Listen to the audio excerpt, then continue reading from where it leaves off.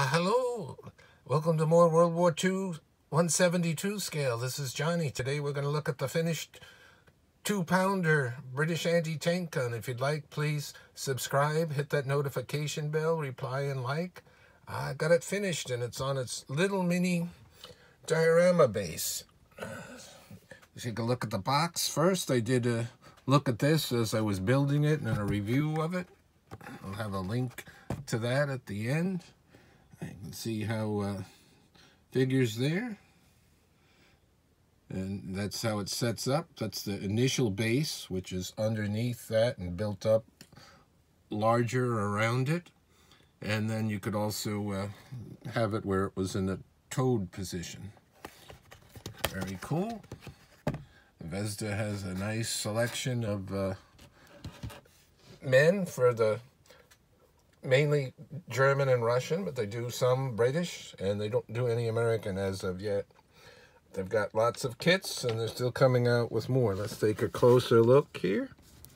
Have it set up. That's real sand that I use. Sift sand into a container, and then put it on here. Rocks and various types of desert scrub. That's the old standby lichen. I use this reddish, tannish, orange color scheme here for the desert.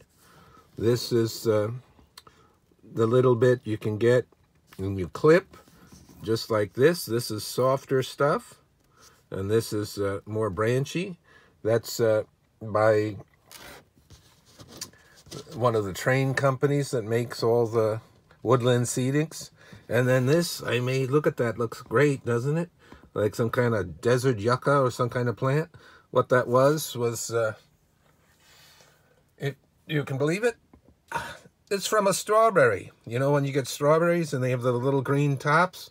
I took those off the fresh strawberries they're eating, ate the strawberries and cut off the tops, and then saved them, let them dry, and then trimmed more off the bottom. And then it's have a whole selection of those, so it's a real plant for this scale.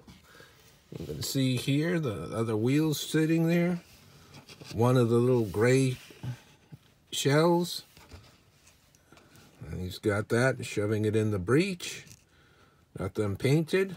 There's a little bit of work to get him on there. The way they do that is you have to put part of the figure in the seat before you get the rest of it in there. He's got on the handle.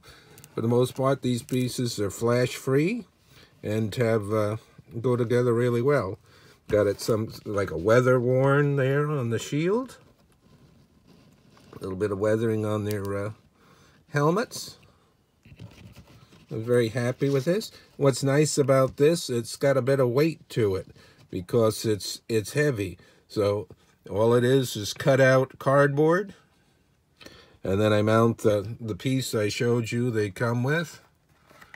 So it's built on that, glued onto the larger cardboard, and then the glue and sand is built up to try to blend it all in, and then mount it like this. A little mini diorama with this one, and like I said, it can be placed on a board and used in a wargaming situation. Ah, the mighty 2-pounder. 2-pounder didn't fire HE, high explosive. It was mainly used just for at vehicles, anti-tank, and wasn't too effective because it's small.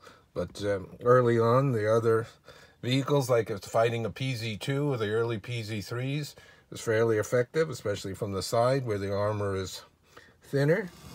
So that's not too bad. In another video, I showed the other one I did. This one has a more elaborate base, and I'm happy with this one. Until next time, more World War II 172 scale. Thanks for watching. More to come.